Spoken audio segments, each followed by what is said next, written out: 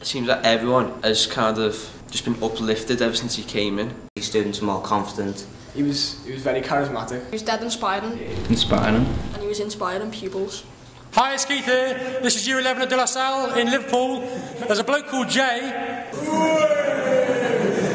He is a genius. I love him. Please say hi, Jay. The man says he's going to get a C, but we know he'll get a B. Anyway, please say hi.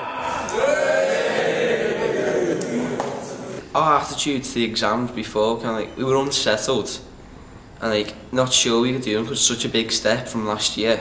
When Keith came in, my expectations were low, but he exceeded them. But now it's like we're all motivated. We're actually focusing on learning. He was dead inspiring with what he said, and there's a message going around the school now. People have started actually caring about the work.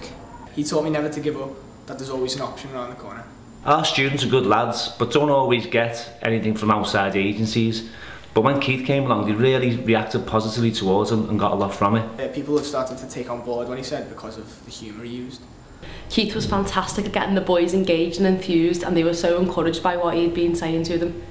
Just by going on school, you can see students are more confident, they've got more trust in themselves, and they're more prepared going into their exams. We know that we have in ourselves to actually go out there and do them.